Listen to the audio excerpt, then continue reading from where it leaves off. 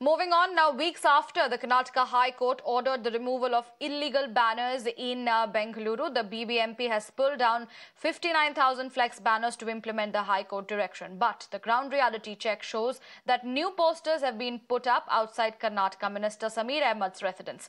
Nearly a dozen posters have been put outside the minister's house despite the ban in place already.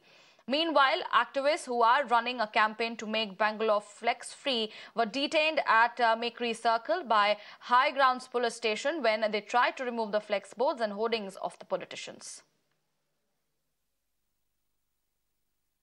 When our government is in power, we respected the court order.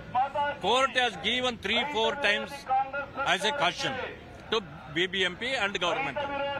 We didn't allow.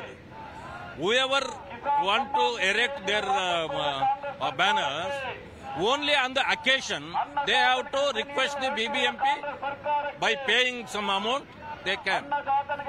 But this government, when they came into power, from the day one, they are erecting huge banners everywhere. But the thing, even today, you go to Parmeshwarji house, Zamir house, even Chief Minister house, wherever you go, all over Bangalore, you can see the banners and posters now also. So that they have no respect for their own words. See, if at all they wanted to remove all this, start today itself from your house. About a week ago, the Karnataka High Court came down heavily on the BBMP for allowing unauthorized flex hoardings come up across the city. They even did mention that political hoardings are one of the major menaces in the city, which the BBMP is failing to tackle. Now, the Bangalore Development Minister, Mr. Shivakumar, just yesterday went on to say that they will be taking strict action against anybody, be it them being a part of the government, politicians or individuals who erect flex hoardings. Now here, just off Queen's Road, you're looking at Mr. Samir Ahmed's flex hoardings. He's a minister in the Karnataka cabinet all over this particular stretch of the road. And what is even more surprising is that these flex hoardings have remained here for several days now, and it is right in front of the house of the minister.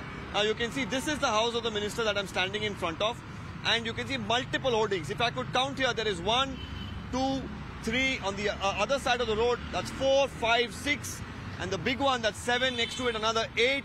And this side, once again, you see 9, 10, 11, 12 that I can just count standing right here in a vicinity of just about, 100 meters. You're looking at over, 10 hoardings that are present.